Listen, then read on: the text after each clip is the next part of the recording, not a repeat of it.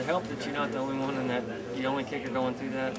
It's kind of nice because everybody's pretty young. Shoemakers hasn't kicked in the game yet, but he's got a little bit under his belt. He's been out there, so. Is there any pressure on you guys considering who y'all are replacing him?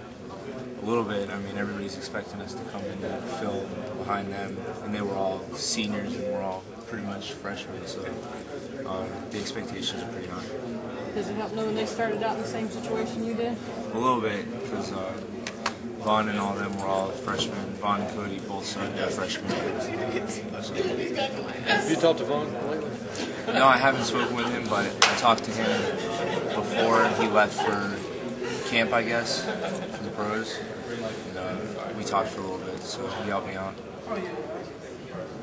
Having Matthew Motley there, is that help? Yeah, he's been in games.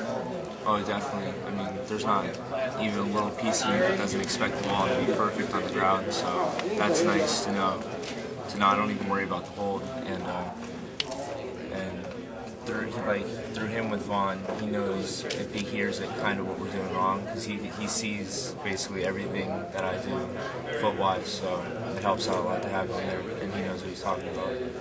When you signed that scholarship, did you expect yourself to be in this position a week before the game, starting kicker? I was hoping I'd be in this position, but I knew I'd have to come in and do a lot of work before.